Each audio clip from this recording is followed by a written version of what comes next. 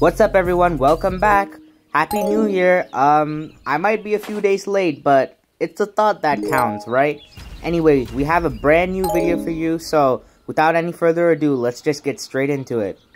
So, with the end of the Mad City Christmas event coming to a close in just over a week, it's time to decide whether or not it's worth it to finish the grind. And as you may know, they did nerf the amount of challenges a while back, I believe a week after the event release, so it's actually a lot easier to get the rewards now. So keeping that in mind, is it in fact worth it to go ahead and grind this event to the finish? Let's see. Now, we'll start off with one of the main vehicle rewards, and that is the links. Editing 4Kitty here to tell you to subscribe. Less than 1% if you are. Do it. The Lynx is a one-seater land vehicle that resembles a sled or sleigh depending on what you call it. It's pretty fast, it has instant acceleration, and it's a solid reward for being a free vehicle. But it does have one major flaw, which I'll get into a little later into the video.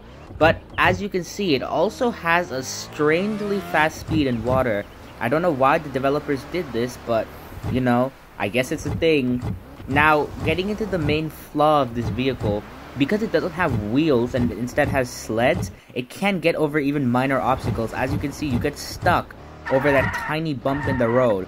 But apart from that, it's pretty fast. Its boost lasts about 3 seconds, but it doesn't really do much for acceleration. It's kind of useless. So, overall, I'd give this vehicle a solid, like, 2.7 out of 5. The second and biggest vehicle reward, quite literally, is the Dachshund. Dachshund? I don't know, how are you supposed to pronounce this thing? And as you can see from the customization menu, it has literally every customization available in the game. So, in terms of customizability, it's really cool.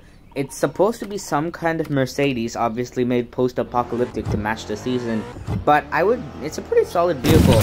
One flaw is, because it's so big, your camera can't actually zoom out to see the whole thing, so I guess I'll have to make the camera zoom out a little bit more just for this thing. But apart from that, it's pretty solid. It has solid handling, solid speed, decent acceleration with boost. The drifting is a bit scuffed, as you can see. For some reason, the drift marks are made in the air, and it's not consistent. But another interesting thing you can see about the vehicles is, when you spawn the Lynx next to, like, the thing on the podium of the Christmas event, they're basically the same size. The model and the actual vehicle are the same size. But the Dachshund, you can see it's about as tall as I am, but when I go and spawn this thing, it's absolutely massive. I don't even get up to its wheelbase. So, it's a really big vehicle, and it has health that shows that. It has 800 health, so that's double the number of health that normal vehicles have. So, it's pretty solid, especially if you're on tank cooldown or you don't have a tank. It's gonna have a ton of health. I believe it has the same amount of health as a SWAT truck, and that's a paid vehicle. Anyway, after you get the Dachshund, so that means you completed the whole event, you can also claim the Cluck and Ski Cap.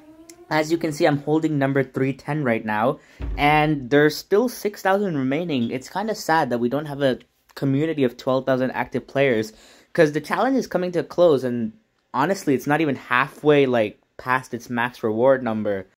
Now, cutting off my rant about our active players, you can see there are also a bunch of other rewards, which are mostly spoilers for customization items. And you can see I've claimed all of them, I've completed all the challenges, but let me spawn in my Camaro and show you something interesting.